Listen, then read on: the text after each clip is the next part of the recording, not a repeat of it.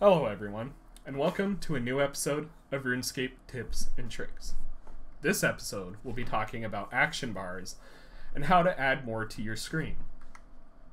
If you hit Escape and click Settings, or select the gear on your ribbon bar, and then go Gameplay, Combat and Action Bar, and then Action Bar in the Settings window, from the Display Additional Action Bars menu, you can select which ones you would like to have on your screen. From here, you can move them around like you would any other interface, and you can switch which ones you would like to display by right-clicking the number and selecting the one you want to switch to. Tune in next time for another episode of RuneScape Tips and Tricks.